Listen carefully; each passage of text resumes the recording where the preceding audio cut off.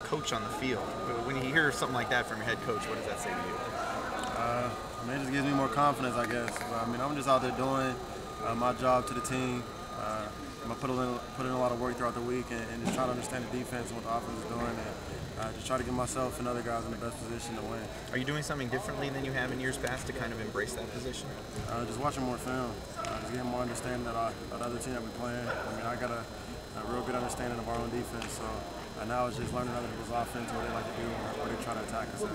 There's so much talk about primetime games, playing under the lights, top 20, on and on and on. These things probably don't intimidate you guys like they used to maybe in this program because you've done it so much recently. Yeah, I mean, that's just something that we've done, and that's why you come to Michigan State is to play gumes like this, and to have the support that we have in these type of games, and the way the Spartan Stadium turns up on night games. I mean, it's just fun to be a part of, and guys are really excited for this week. What has it been about Nebraska that seems to have given you guys trouble the past couple of years? Just they understand how to attack defenses, regardless of what defense it is. They have understanding of their own offense and where they like to attack guys.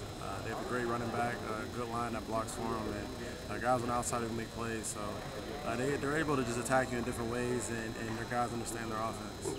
Last year, they were the first group to kind of run against you guys or anybody. And at that point, everybody had been well under 100 yards.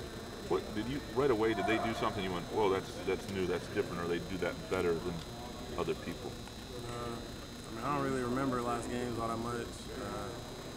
I mean, yeah, they had a pretty good time running the ball, I guess. But I mean, it's a new year. They do what we do, and we do what we do. So that should be a good game Saturday, and we'll be excited to play.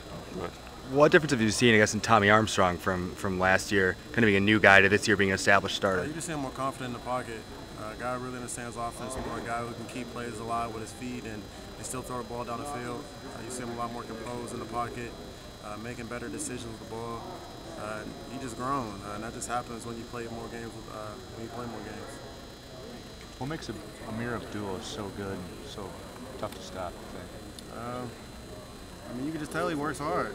It shows up on film. The way he runs the ball hard, downhill, make guys miss.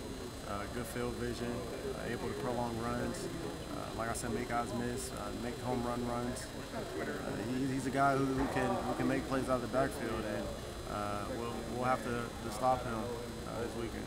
He's one of the few guys that had much success running against you guys last year. Is it him, or is it the way Nebraska approaches, their offensive game plan? I mean, I'm not going to take no credit away from Amir. I mean, he's a great running back. You see it week in and week out, the way he runs the ball hard, downhill, make guys miss. But they have a good offense. They have other playmakers out there that you have to respect. And that just helps Amir out even more when you can't just totally focus in on one player. And his guys understand where their ball is supposed to go. And Amir does a great job reading his blocks. Coach Antonio talked